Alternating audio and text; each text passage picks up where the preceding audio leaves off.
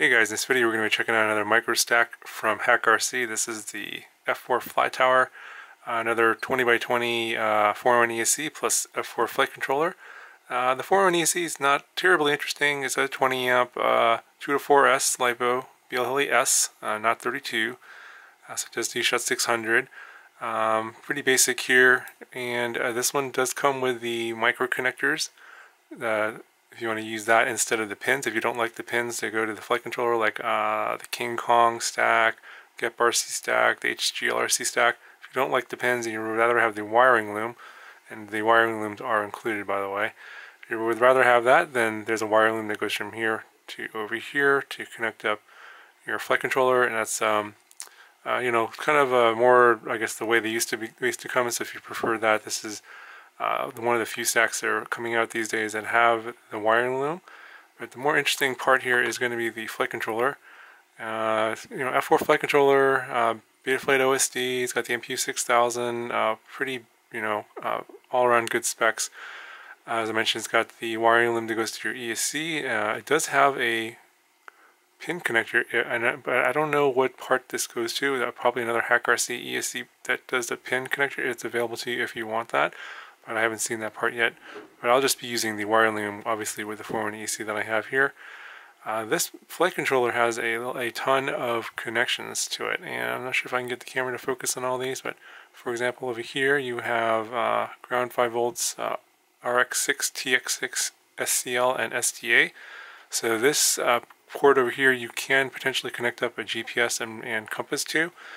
This flight controller, while it does come with Betaflight, is iNAV compatible, so this could be something you might want to use for with iNAV on a multi-rotor or a plane, probably more likely a plane. And then on this side here we have our connections for our receiver and our buzzer and LED, and those are also labeled on the back side here. You got S-Bus 3.3 volts, 5 volts, and ground, so this will connect up to your regular S-Bus receivers and also your DSMX receivers. And then over here you got your buzzer, LED, 5 volts ground for that. And then you have additional solder pads over here.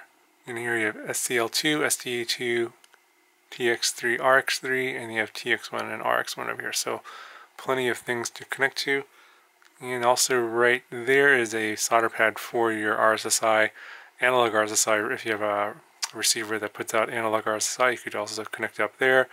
Or if you want to do some resource remapping, you can convert this into a current sensor port, which is, I don't believe, broken out anywhere else on this board. So this one has a lot more things you can connect to if you have a lot of devices, like GPS and other devices, etc. They use up UARTs, smart audio, for example.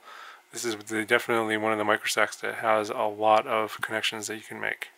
On top of all that, this also has a barometer as well. That's right there. So obviously that's one of the things you'll need for iNAV. So I don't know of any other micro 20 by 20 boards that have a barometer. This is one of the few of them that are out there. Yeah, if anyone out there knows of another iNAV compatible flight controller as a 20 by 20 micro size, yeah, let me know in the comments below. Anyway, it's going to do for this little overview of the HAKRC Flytower F4. I will be putting this into the Airblade Eclair Light 3-inch frame, and I'm going to be using this for motor testing and stuff. So if you want to see how this performs, stay tuned for that video. Eventually I will put a card in the corner and you guys can click on that video. If you're watching this in video in the far future, then you can just click that card and watch the video with this flight stack in it and see how this performs with that particular model. Anyway guys, hope you enjoyed this video. If you have any questions, let me know, and I'll talk to you guys in the next one.